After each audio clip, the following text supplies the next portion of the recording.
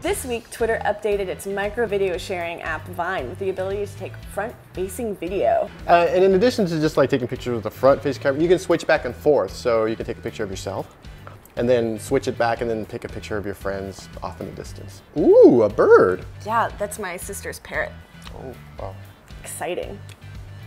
So Kobo has a brand new limited edition premium e-reader. It's called the Aura HD. Ooh. Now, it's premium because it has a really great screen. This is the best screen on the market. Let me check this out. It's pretty dope, as the kids say. The glow is incredibly well managed. The contrast is great, and you can adjust the font, so you can make them a little bit thicker. You can adjust the weight. So if you're a huge hardcore e-reader fan, this is a great e-reader. When I first heard about this, I was really, you know, kind of meh about it, but this screen is really probably the most fantastic e-reader screen that I've seen. Now, in addition to redesigning the screen and making it awesome, they've also changed the case. Now, that might not be so awesome. They've added these sort of little mountains, these little peaks on the back, which is nice if you're right-handed, but if you're left-handed and you have small hands, it might, you know, be a little slippery because it still has that slick back.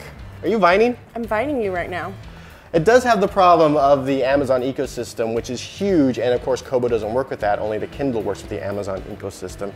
So if you're a hardcore reader and you're part of Kobo's ecosystem, awesome. But if you're still part of Amazon, you really love those Kindle singles, and you're a Prime user and you like having those free books to check out, then it's kind of a tough sell. Ooh.